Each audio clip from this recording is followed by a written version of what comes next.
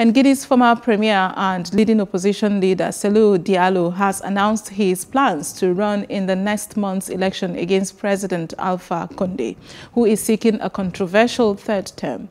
Conde filed his nomination papers on Thursday despite outrage and widespread protest in which dozens have been killed. The 82-year-old, nearing the end of his second and final 5-year spell in office, this year pushed through a revamped constitution that opponents say was crafted to reset the term counter. Diallo spoke shortly before the start of his party's convention to designate him as its representative in the October 18th vote. Conde ended months of speculation on September the 2nd by confirming that he would be the rally of the Guinean People's Party's candidate.